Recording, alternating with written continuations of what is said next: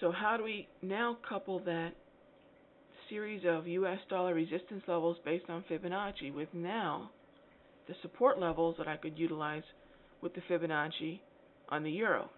The dollar obviously is going to be secondary confirmation, and as this market falls, that 4 a.m. triangle set up here, again remember, 4 a.m. represents the end of the overlap between basically Asia and Europe and the UK.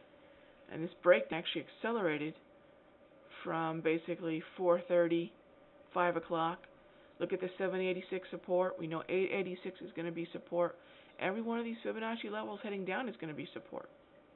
Okay, you could add to that, or in lieu of, you could put in the 00 at 42. You could put in the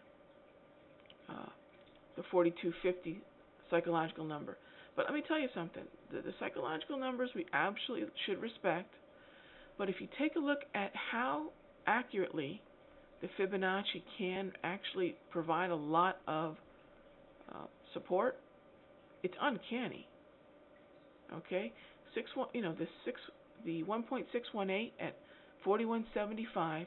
We know we have a 4180 level nearby, our minor psychological number. So that's a level we'd be watching anyways. But when you want to see the detail in the ticks or the pips or whatever it is you're drawing a Fibonacci on, you'll see that detail in a Fibonacci. You'll miss out on that detail usually on a psychological number, but we still have to respect them. So what we've done here is we've overlapped the psych numbers and the Fibonacci, which is really the best combination. And notice here we made a low of, I'll bring the cursor window into view. We made a low of 4287. Is that the low here?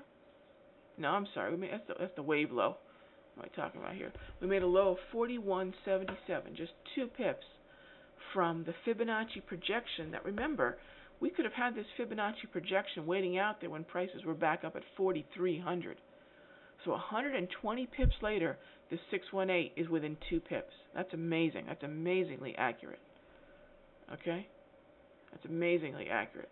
The very next candle slices down through it, and we slice through the 886. Now remember something. At the close of this candle, the market tried to pull up a little bit, and then the next subsequent candle sold off.